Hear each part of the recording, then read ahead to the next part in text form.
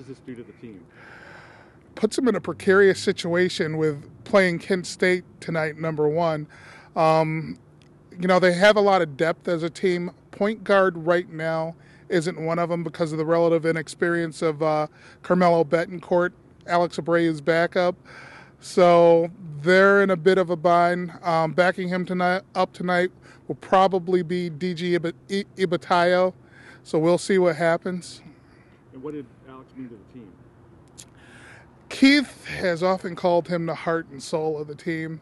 Now, they have better players, but bottom line, he controlled tempo. I mean, he controlled the offensive flow.